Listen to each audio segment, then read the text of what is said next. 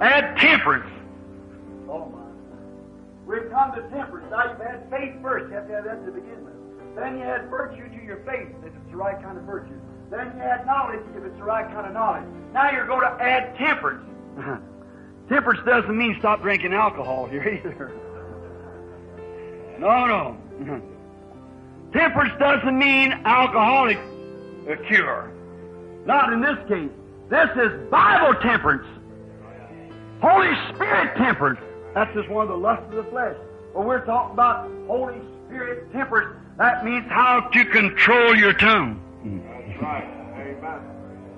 Not be a tattler. How to control your temper, not fly off every time anybody speaks across to you. Oh my, boy, a lot of us are going to fall off before we get started, aren't we? And we wonder why God's not in His church doing miracles and things that He used to do.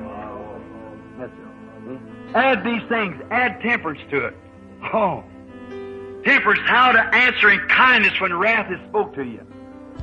Somebody say, you bunch of holy rollers down there, don't jump out and roll up your sleeves now. See?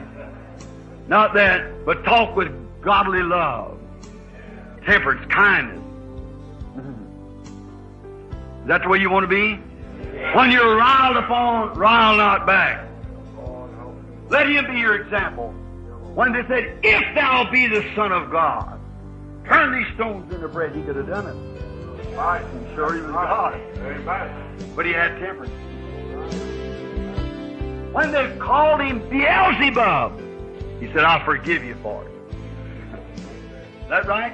They pulled handfuls of beard out of His face and spit in His face and said, come down off the cross.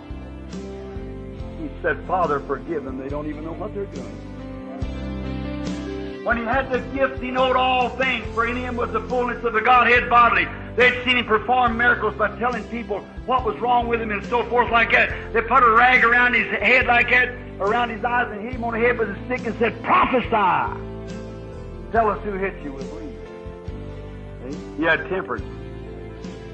Now, if you got it like that, add it to your faith. If you still blow up and sass and fuss and stew and carry on, you ain't got no, you can't add that because it won't add. See, it won't vulcanize. You couldn't take a piece of rubber, and vulcanize it to a piece of iron. It just won't work, It's got to be flexible, just like the rubber is.